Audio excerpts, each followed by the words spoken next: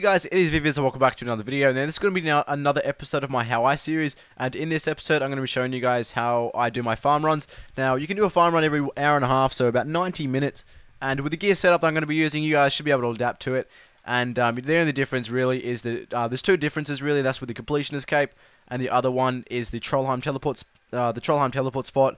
You can switch out the completionist cape with an Ardone cloak, obviously 1 through 4. If you have, I think it's just the 4 that has unlimited RD patch teleports, which you really want that would be really good, and you'll be able to make a lot more money if you have that cloak. And if you have a Trollheim tablet chipped, you'll be able to swap that out for the Trollheim teleport spot. And obviously, with the seeing as I've got the completionist cape, I've obviously done the livid farm, so I can actually use the Trollheim teleport spot.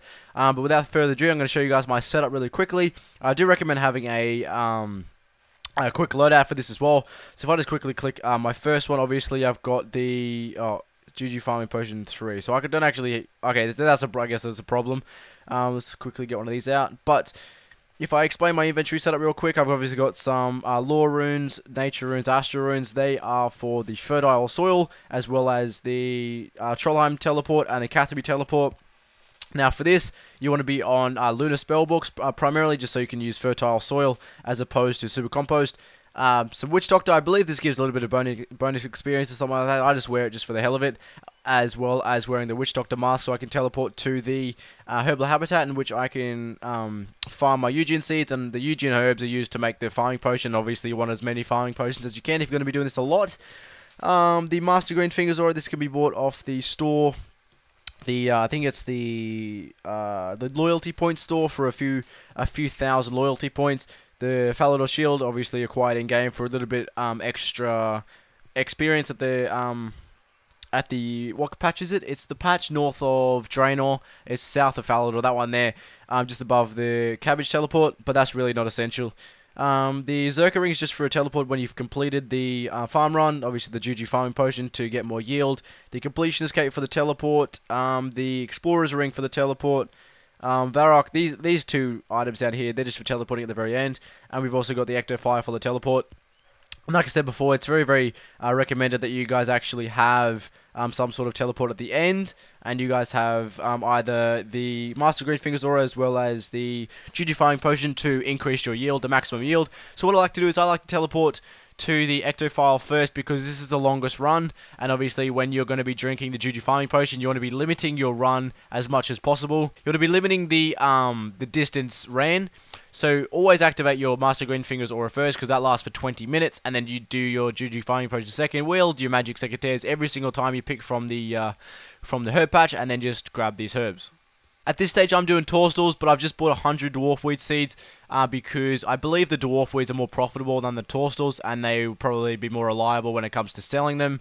Now, I don't really have a set order in which I teleport. I kind of just do whatever.